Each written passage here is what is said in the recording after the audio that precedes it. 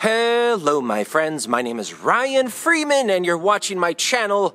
I am a public school teacher in Kaohsiung, Taiwan. I am on the rooftop of my school right now. It is very windy, it is very bright, and so while I would love to show you guys the beautiful mountains, I had to sort of take shade in the very middle of the rooftop using some shade of a tower.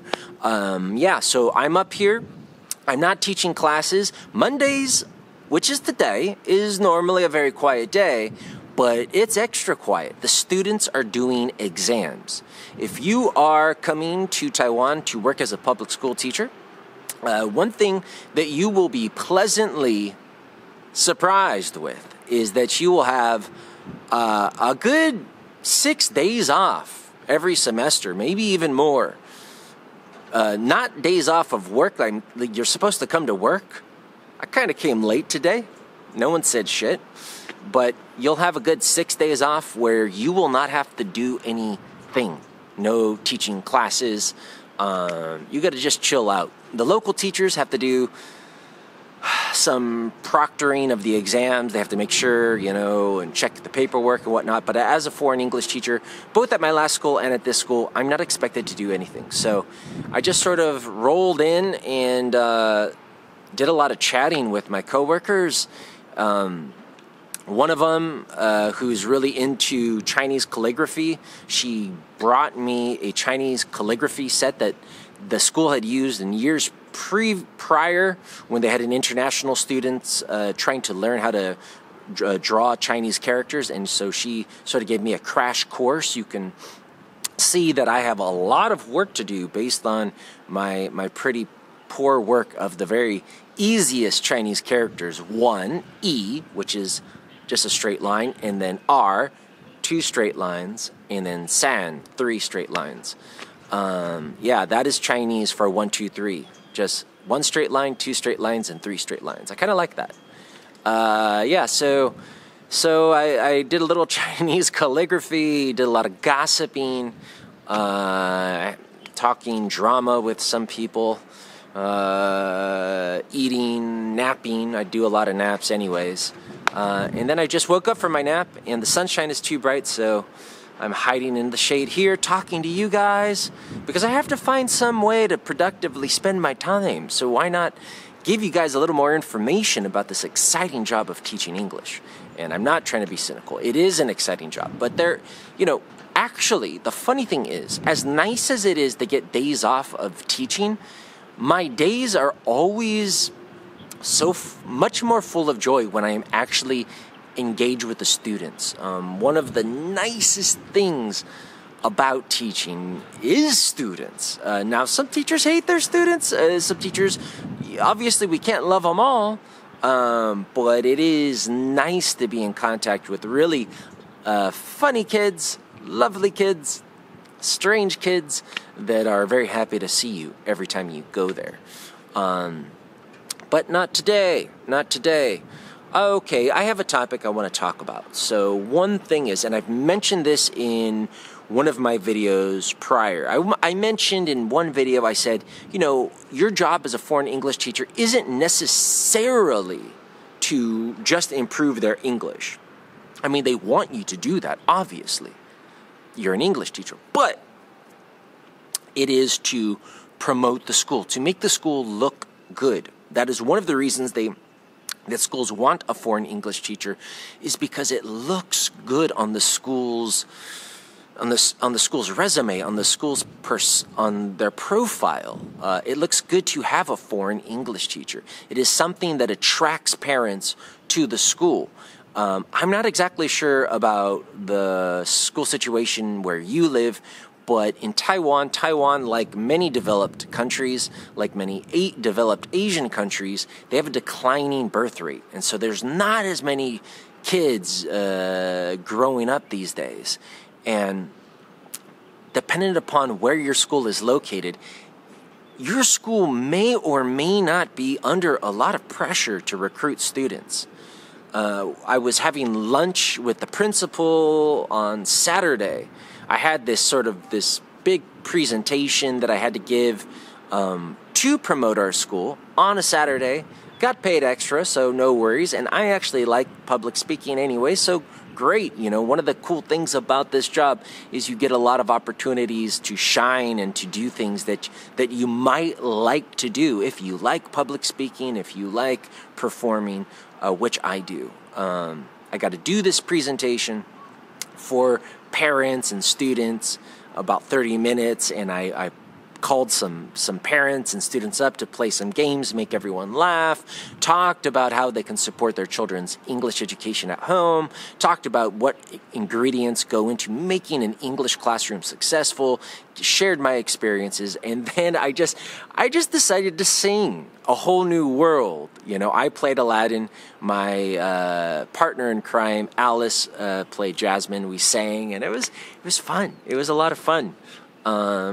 Yeah, so that was my Saturday, and then after that, my principal took me out and treated me to a Vietnamese feast. My principal is a very vivacious woman named Lisa, and all of the best meals that I have had since coming to Kaohsiung have all been with Lisa.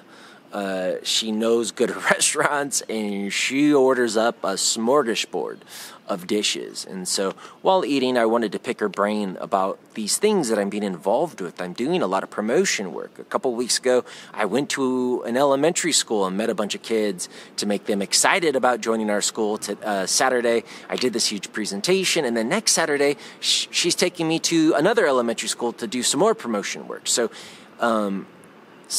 one of my biggest role is not only to make the students that are presently enrolled happy and to improve their English, but it is to attract students to come to our school because of that declining birth rate, because schools are competing for students, particularly schools that are away from the center of the city, schools that are more rural, schools that are on the periphery of the city. And I work at a school that is in the city of Kaohsiung, but it's on right next to Monkey Mountain. It's like not right dead in the center of the city, and it's perhaps just the demographics. Each area's got a demographic. So if your school is in an area where there's a lot of old people, not a lot of young families, then obviously there's not going to be a lot of students. And I mentioned previously in another video that I went to this amazing junior high school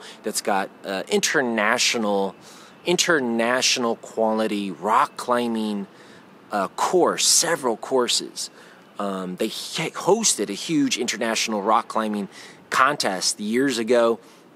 It was such a beautiful school in the mountains, reminded me of summer camp. And most of the classrooms were closed, were shuttered, and they're just struggling to stay open.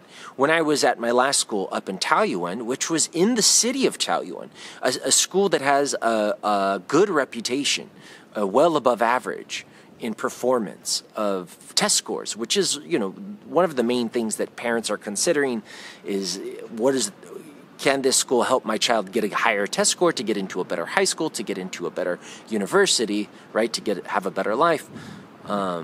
This school, I guess, previously, like 10 years ago, 15 years ago, or whatever, was about to close, and teachers had to bust their asses.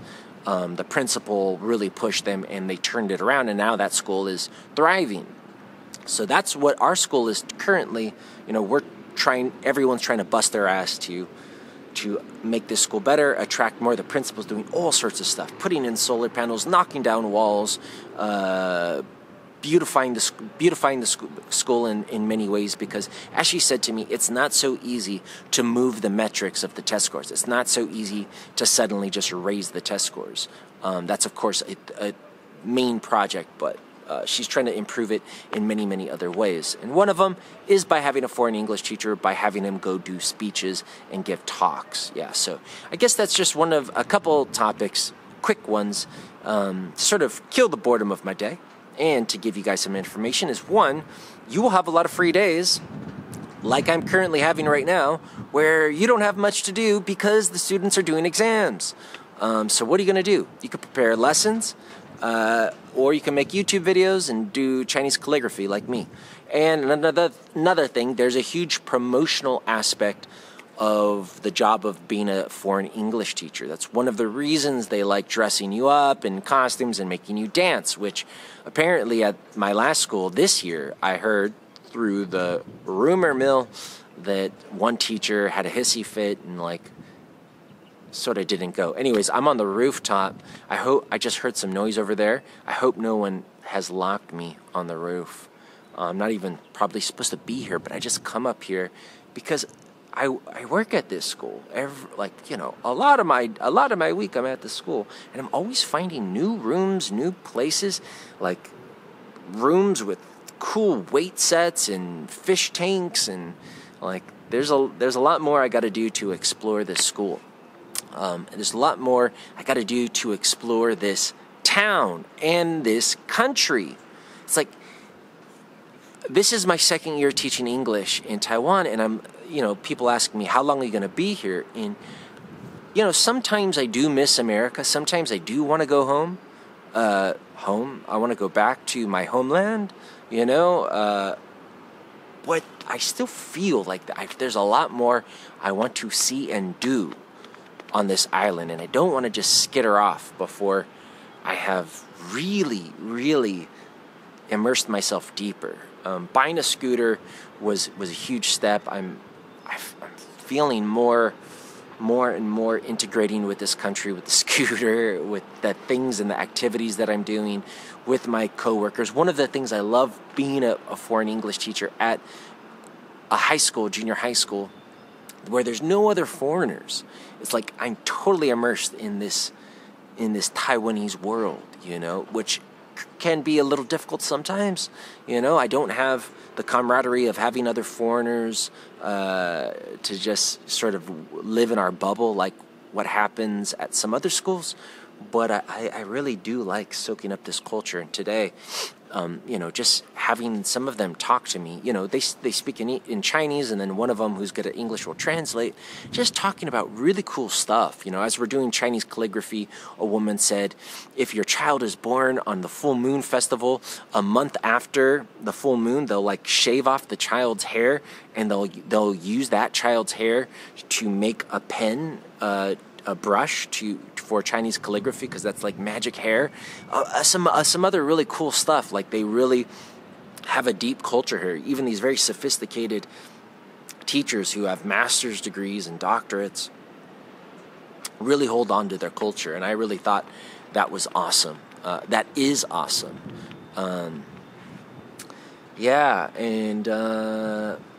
So I will show you kind of sort of some shots of the rooftop as I'm talking, so hopefully you guys will get a sense of how kind of cool the area of my high school is, right next to this Monkey Mountain.